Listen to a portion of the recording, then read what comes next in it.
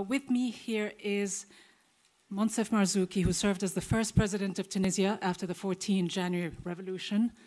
He is a doctor of medicine, a human rights activist, the founder of the center-left Congress Party for the Republic. He's also an author who has published numerous works, both in Arabic and in French, on Arab democracy and the rule of law in the Arab and Islamist world and Arab and Muslim societies. President Marzouki will deliver his opening remarks, after which I will have a few questions for him. And if you have questions as well, we will gladly open the floor to questions. President Marzouki, the floor is yours.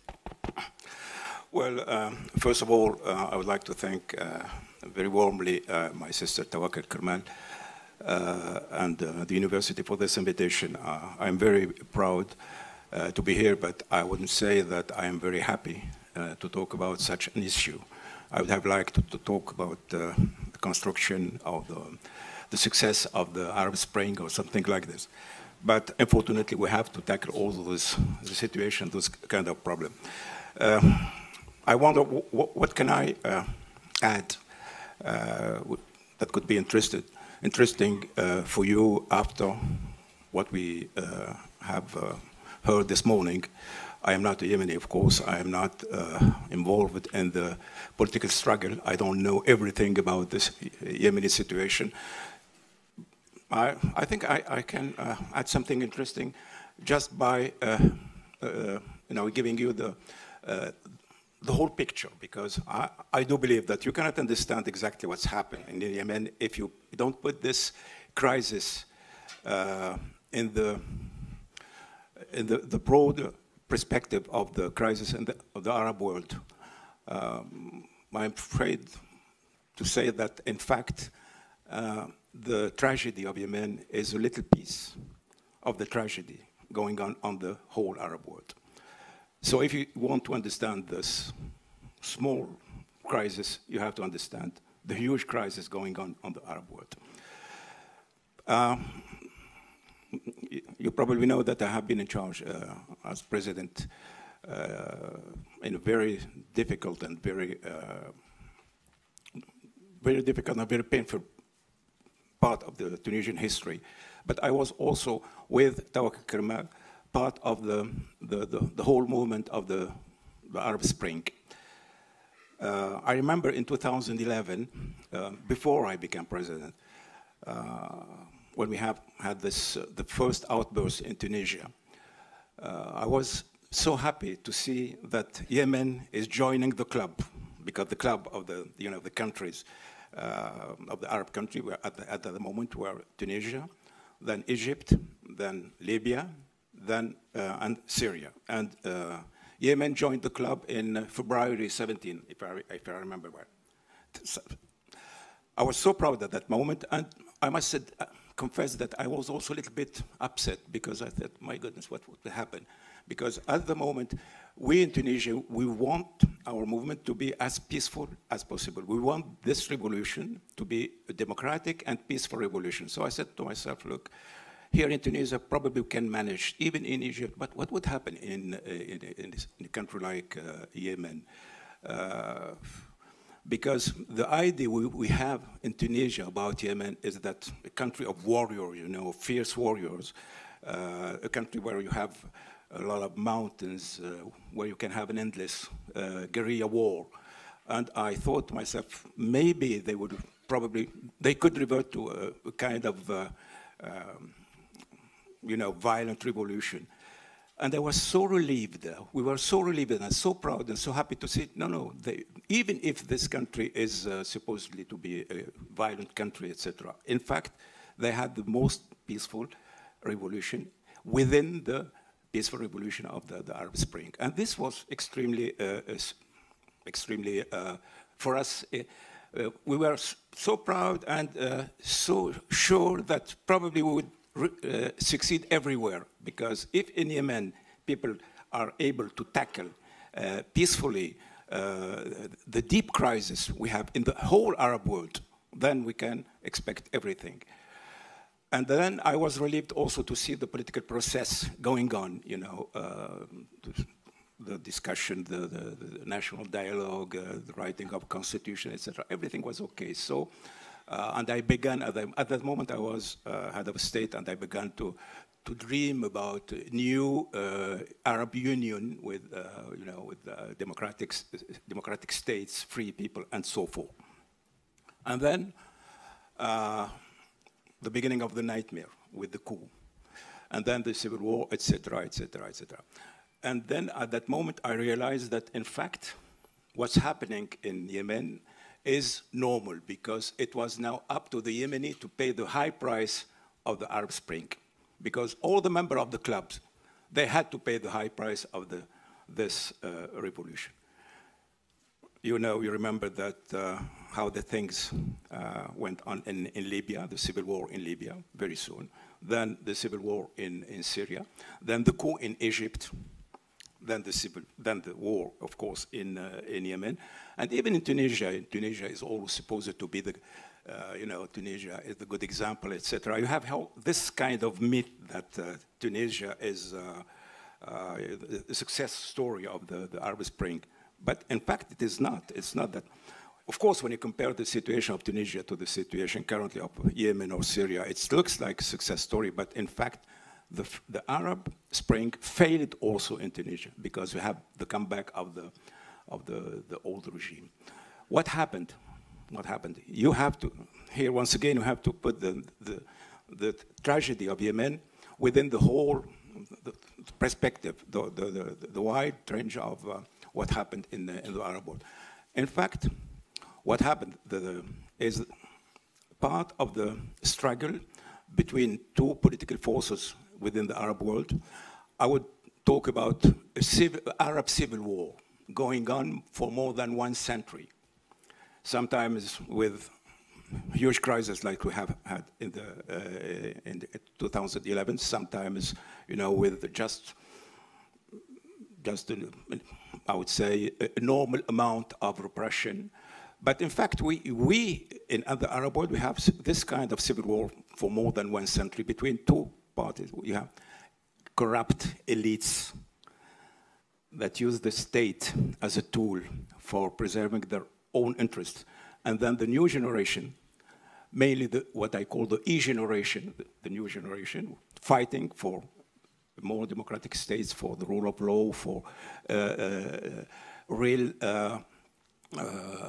use of the wealth, etc., etc. And then what happened during the Arab Spring, that you have had this success of people taking to the street and getting rid of their dictators and sending very powerful message to the other dictators. Hey, now it's our time now.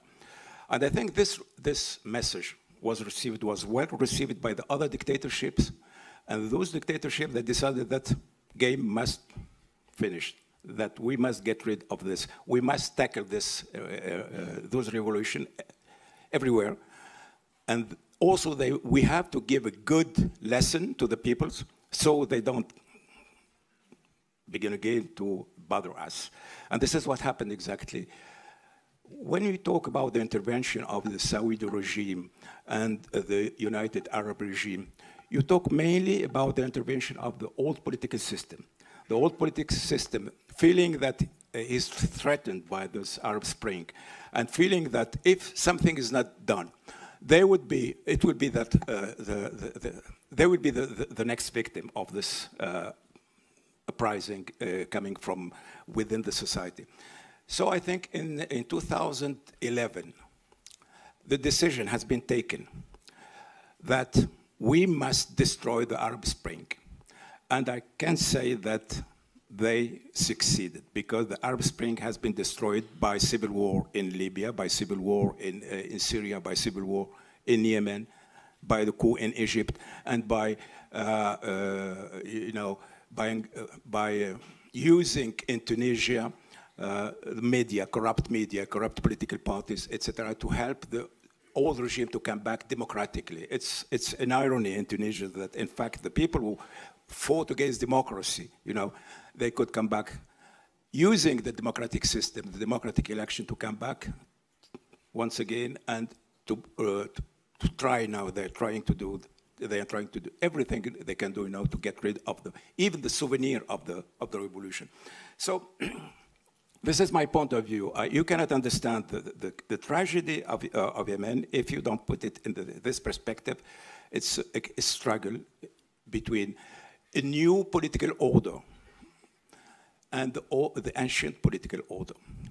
The second level to understand what's happening is that because now the Arab world is divided, because the Arab states are extremely weak, now we are battlefield for proxy wars. This is the second level to explain the situation. For the moment, Yemen is a battlefield. Syria is a battlefield. Libya is a battlefield. I can say that even Lebanon is a battlefield, for proxy wars between the new superpower, regional superpower, Iran and mainly Saudi Arabia. So if you don't understand also this level of the problem, you can miss something very important. So the Yemeni are not suffering only because they have to pay the high price because they revolted against dictatorship, but also because they are now battlefield of this game power between Iran and Saudi Arabia. And the third level, of course, is the intervention or the non-intervention of the West. I must say that when I was in charge, I was extremely surprised by the attitude of the West, and especially the United States, because I thought we are going to get a lot of support because we are Democrats, we are human rights activists, we are close to the West, etc., etc. In fact, we didn't have this support. We were said, yes, you are good guys. It's good what you have done, but look, we don't like that democratization means Islamization. And you should say, no, it doesn't mean anything. It means democratization. It means the rule of law. It means freedom of association. It doesn't mean Islamization. Even if the Islamists are part of the game, what's the problem? No. We don't believe that democratization can go with the Islamization. And remember what happened when against Mohammed Morsi, the coup. After the coup in 2013 in Egypt, I was quite sure that I will be the next. And this is exactly what happened, because I saw the whole plot. So this whole plot against the democratization and against the Arab Spring, you have the first level, the old political system, the old Arab political system, and then, of course, this proxy war, this war between the regional powers, and the full support of the West. Look at the way that the West is dealing with Abdel Fattah al-Sisi. Abdel Fattah al-Sisi is the worst dictator that we have had in the Arab world, probably worse than Bashar al-Assad.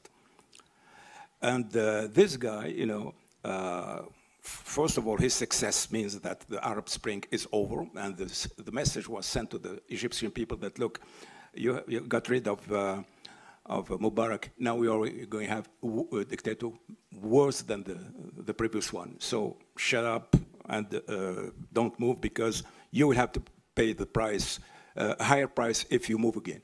And Abdel Fattah al-Sisi said it very clearly. He said that, look, we are not going to accept anything like what happened in 2011. And look how this guy is supported by the West, by France, by the United States, and so forth. So the message sent by the West to the Democrats like me: forget about it. Forget about it. Democracy is good for us, but not good for you. This is the message. And if you want democracy, you have to tackle the problem by yourself. Don't expect any real support from the West. This is the message we have received. And I think the message now in Yemen is the same.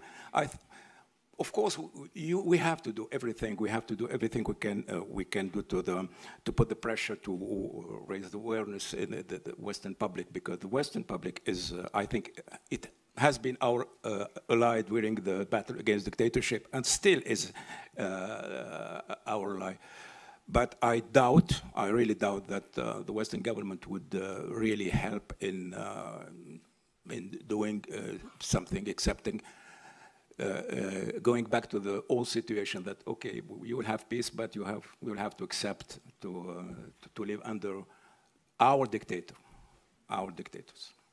Our dictators are good dictators. Look at the way that they, the United States, they are dealing with the Venezuela problem and the way they are dealing with the Egyptian problem. So both can be considered as dictators, but the way this is a good dictator, this is our dictator, and this is a bad dictator because it's not our good dictator.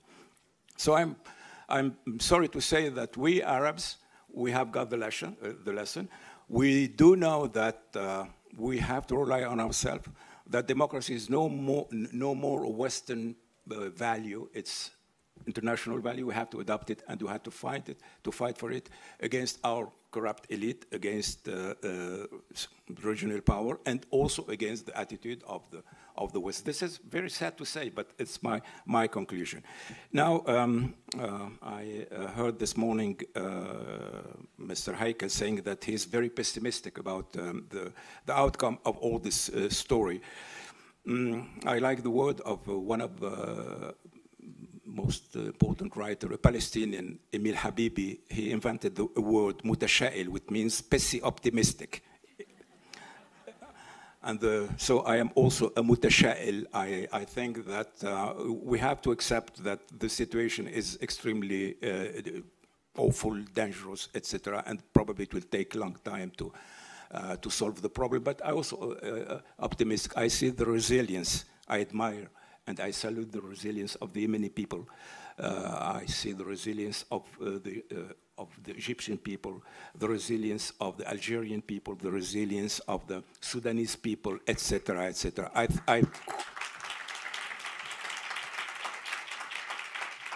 I do believe that in the long run, we will win. We will win because we are the expression of the new hope of the majority, and we are dealing with corrupt elite that have lost everything.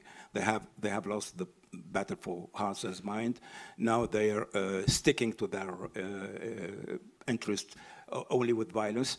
And even if they are supported by the Western government, I think they are losing ground and they are losing the battle. So all what I can say that I'm so sad for what's happening in Yemen because I'm a human being. I remember this, this photo of this Yemeni girl. It's something unacceptable that in the 20th century, children would die by hunger. It's extremely painful. But we have to accept that situation, and we have to know that it's probably the price we Arabs have to pay for our freedom. The price for freedom has been always very costly. We have to pay the price. We will pay it, and we will gain, and we will have this freedom that we are longing for. So thank you for your attention.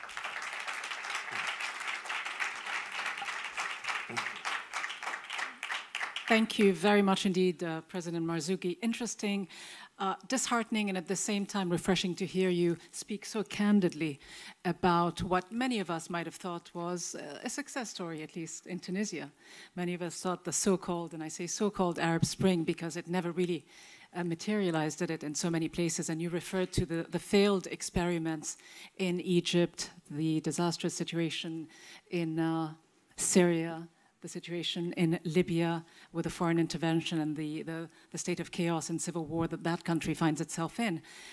It'd be interesting to get your thoughts on what's going on today on the streets of Algeria with young people being fed up, as you say, with the corruption, wanting to weigh in once again and take the situation into their own hands because their president has announced that he wanted to run for a 5th term. So keeping that in mind, I do want to touch first off on the 3 key issues that you mentioned. You say there's a struggle between 2 political forces in the Arab world, and that has gone on for centuries. You mentioned the proxy wars that many Arab countries find themselves the battlefields of with the regional dynamics going on, particularly between Saudi Arabia and Iran. And you mentioned the non-intervention of the West. So let's pick on that point first, perhaps, and then walk our way back to the other 2. To be sure, Yemen, as you mentioned, is a proxy war. No one can deny that. Different forces pulling it in 2 different directions with Saudi Arabia and Iran, the main protagonists. But can this war, in your opinion, end as a human rights advocate, can it end without the kind of pressure that the West can impose on Saudi Arabia, principally the Crown Prince, to be specific? And how do you explain the quasi-silence that is going on? I mean, there's virtually no outcry, it seems, with the numbers of deaths that we have already seen in the country. There is not the outcry that you might expect. What needs to happen? What can happen? Yes, of course. The war cannot end if there is no pressure from the United States, from Europe, etc., etc. But the problem is that the Saudis have also a lot of possibility to put the pressure, their own pressure, on the Western government. I don't know exactly what are the relationship between the current U.S. government and the Saudis, but I'm afraid that they both have pressure on each other. So I'm afraid that the American or the European are not totally free, you know, to put the pressure on the Saudi to stop the war. But the Saudi will stop the war, not because of the pressure of the West, but because they are losing the battle, because really because of the resistance of the Yemeni people, and because the cost of the war. This cost of the war is extremely important for their economy. And I hope that this would be probably this would work, and this would put the pressure on the Saudis to end the war. But as long as they keep getting the weapons that they do, principally from the US and the UK, can you see them stopping the war? Yes, I know. I know here, perhaps if the opinion, the public in Germany and in the United States put the pressure on the government, this could be a way of dealing with the problem. What about the second point that you mentioned, that battlefield for proxy wars? We mentioned it between Iran and Saudi Arabia. How do you see the dynamics playing out? Because of the failure of the Arab states, because of the failure of Iraq, the failure of Syria as a state. And you know, when you have a void, this void would be filled by anybody, you know, having the weapons, money, etc., etc. Because of the failure of Arab states, because of the failure of the Arab national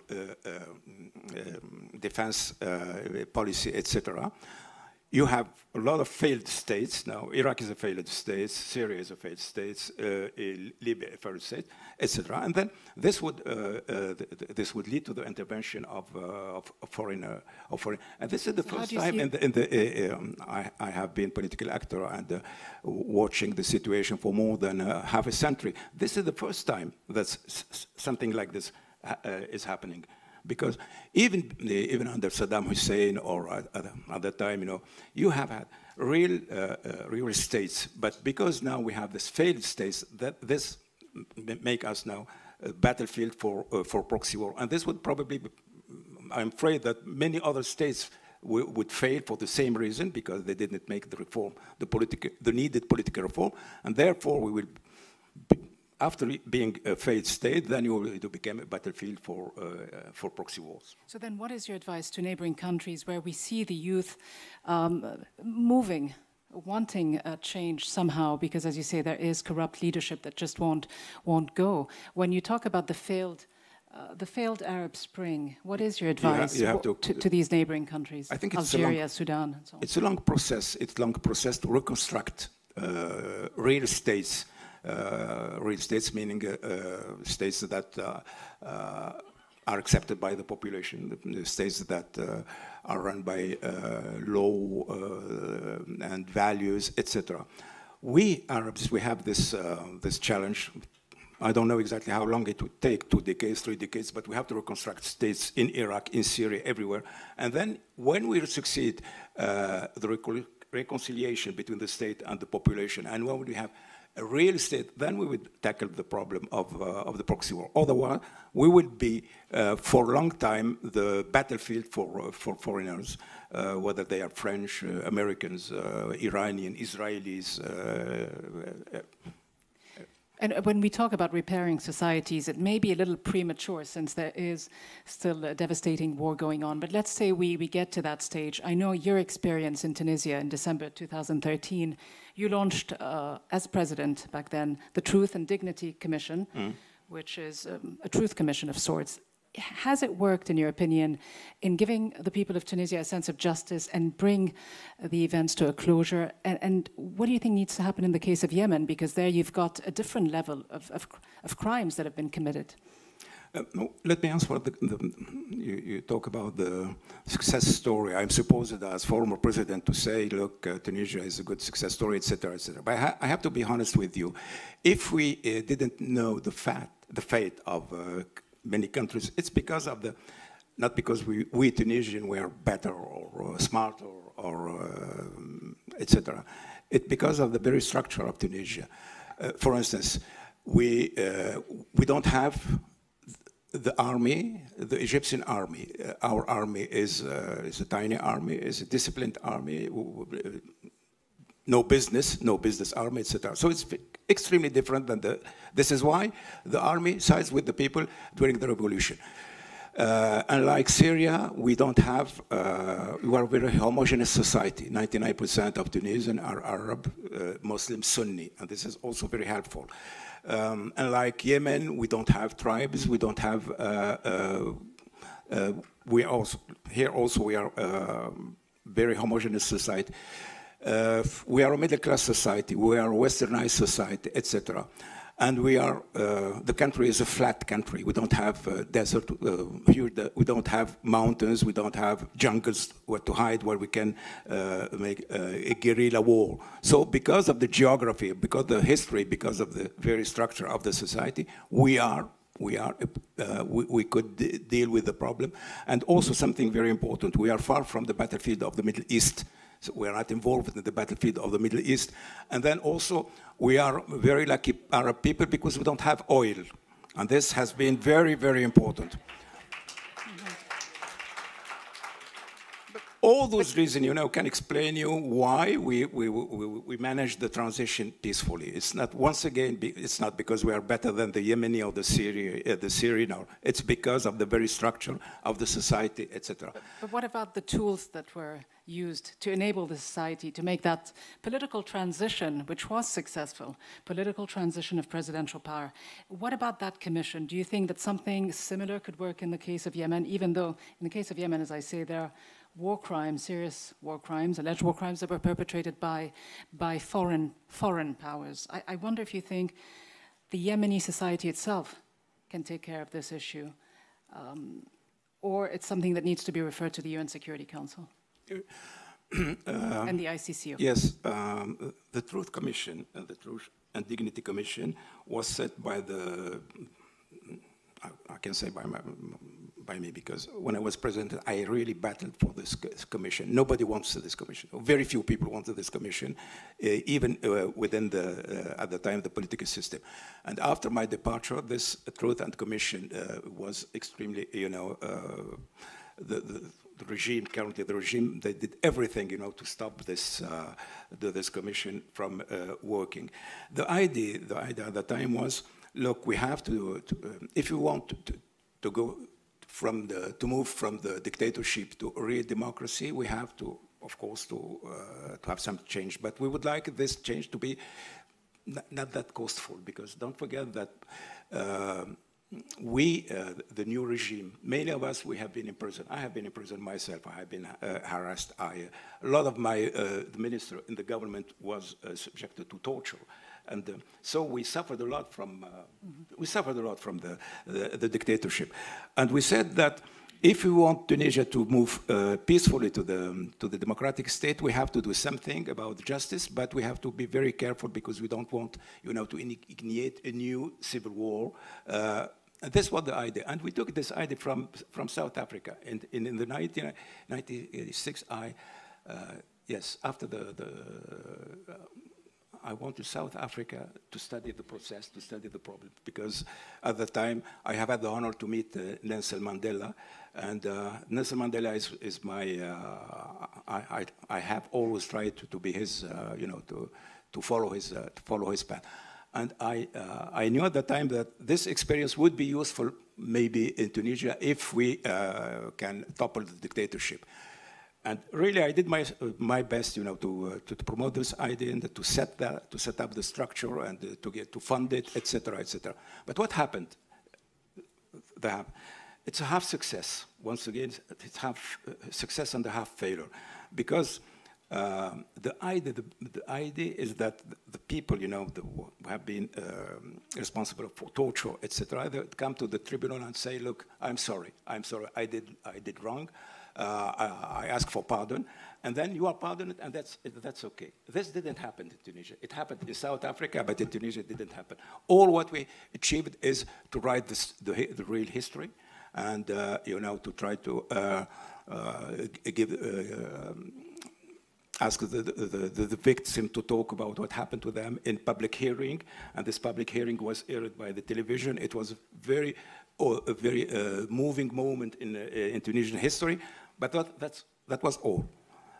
The perpetrator refused to ask for pardon, and now I can say that the transitional justice is half success and half failure.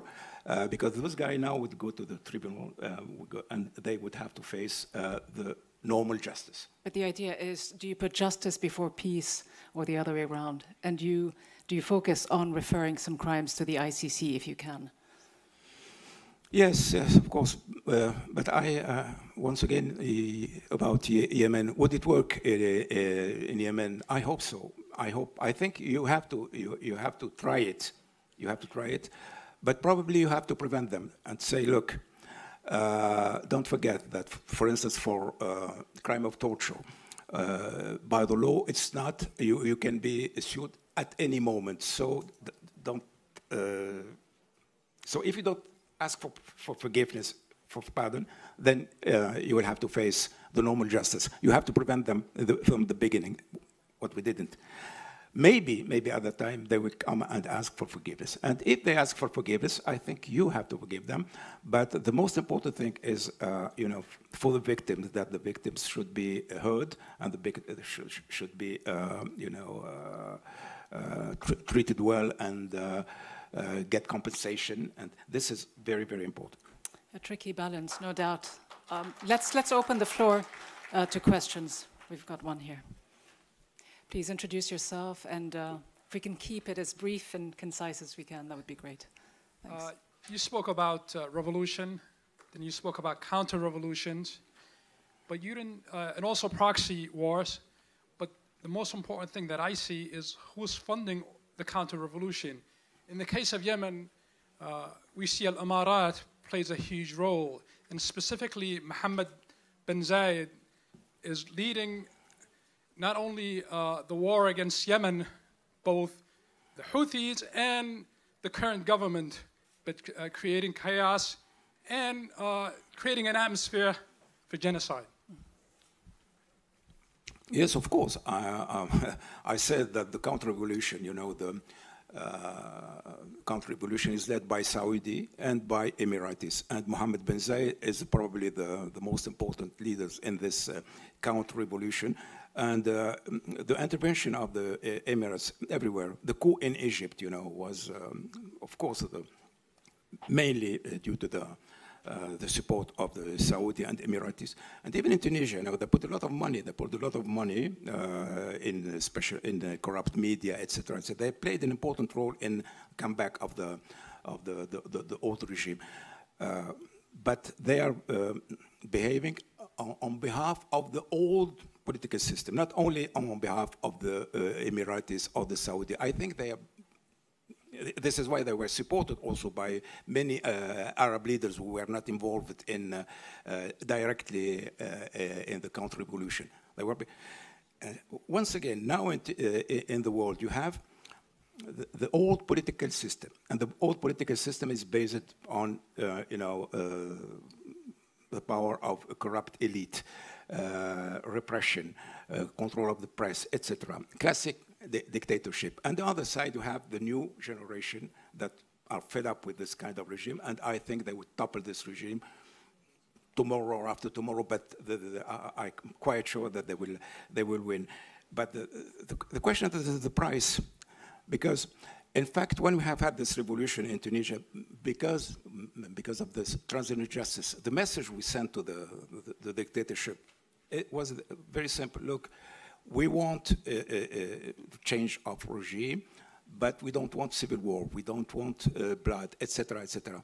And what was this, the response of the dictatorship? Said, nothing. We are not going to cede anything, and you are going to pay the high price, and you are going to be always our subject, and we are going to use the most important level of violence against you.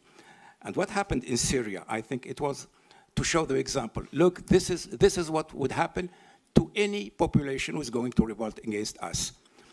And now when you see what happened in Algeria, we see that the Algerian or Moroccan or everywhere, they were so afraid of the fact that if we revolt, then we could go to have the situation like in Syria or in. This has been, the people in the Arab world now are afraid. They are tempted, you know, to revolt because they cannot live under the dictatorship, and they are afraid of the price that has been paid by the Yemeni and the Syrian. I think the choice is extremely difficult and extremely painful, but at the end, they will revolt because nobody would be able, you know, to live under this corrupt and failed state.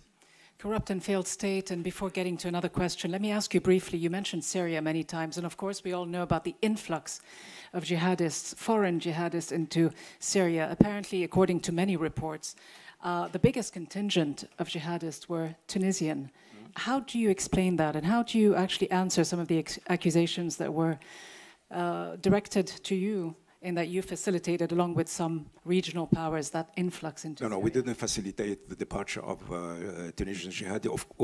I can assure you that it's exactly the contrary would happen. But let me explain to you how I am very often asked, how come that Tunisia, which is supposed peaceful society, etc., and the human rights activists, where the human rights activist movement is extremely important. How come that you have this kind of, you know, the terrorist, bloodist and numerous? In fact, the Tunisian society is a complex society, like every society. Facing the dictatorship during the 90s, there were two kind of response. I would say that the bourgeoisie, Western bourgeoisie and the middle class, etc., reacted to the dictatorship by saying we are going to fight for our dignity using human rights association, using peaceful process, etc., etc. But you have also a tiny portion of the population, the poorest population, the young people living in the poorest area of the country, would say, no, we cannot topple this dictatorship by this means of the bourgeoisie. We have to go to the violence. So the response of the society was extremely different. One part, we will fight peacefully, and one part, we will fight with using violence. And when the dictatorship was toppled, part of this young people who were against Ben Ali, who used terrorism and violence under Ben Ali. Don't forget that. We used to have terrorism attacks under Ben Ali, not only after. They said, no, this is not our revolution. It's the revolution of the bourgeoisie. We don't accept it, etc. We are going to fight. They fight us. We have a lot of terrorist attacks in Tunisia. Don't forget that. I probably lose the power because of the terrorist attacks. And many people would say, United Emirates are behind. Maybe, maybe not. It's our local problem. But many of these young people said, okay, we cannot do a revolution now in Tunisia. We will leave and we'll go to Syria. But in fact, it was a very tiny part of the society. We have had, let's say, few hundreds going to Iraq and to Syria. But the people who were responsible for the peaceful revolution were millions. But their departure was facilitated, encouraged? Was their departure facilitated or encouraged in any way? No, it's not. At the beginning, you know, after the revolution, the borders were open. At the time, we were not in office, you know. At the time, during the 3 months when the dictatorship was over, then at the time, many people, about 30,000 Tunisians left the country. 99% of them went to Europe for job, and 1% of them went to the battlefields of the Middle East. Let's take a question there. Thank you. My name is Tawfiq, Yemeni American from Seattle. It's a pleasure and honor to be here with you, President Marzouki, and we really appreciate you being honest and straightforward regarding the fact that Western governments are not really interested in real democracy when it comes to our countries and our nations. They are only interested in democracy in those regions when the winner is a dictator, when a dictator comes in power as in charge. So don't you think we are wasting our time chasing the support of those Western governments and United Nations when in fact that you said, and it's a fact that we all know that they're not interested in real democracy, and when democracy brings someone who's a fair-minded person and who wants to advance his nation, his country, then they find ways to topple him and bring the old regime or other people who will not be in support of real democracy. Okay. So thank you. I think we'll leave it there because we've got other questions to get to. Shouldn't we spend more time inventing or coming up with our own solutions, even if we have to go and engage our own enemies within our societies, our own tormentors, because we're not going to get the help or the support from those governments, and that's a fact. Thank you. So any alternatives to Western support? The perennial double standards are... Yes, I have always to deal, you know, in Tunisia, people, you know, having an anti-Western discourse, very violent, like you know, they hate us, they despise us, we have to rely on ourselves, etc., etc. And I always repeat to them, say, look, forget about the West as a whole. The West is values, civil societies, and government. So you have to consider that we have a lot to learn from their values, because I think we always have to learn from other nations, other people, etc. For the second level, don't forget that, in fact, we can rely, and we have always relied on the Western civil society. I can assure you that if I am just now before you talking, and if I am alive, I owe it to the human rights organization in the 90s, like Amnesty International, like Human Rights Watch, etc., etc.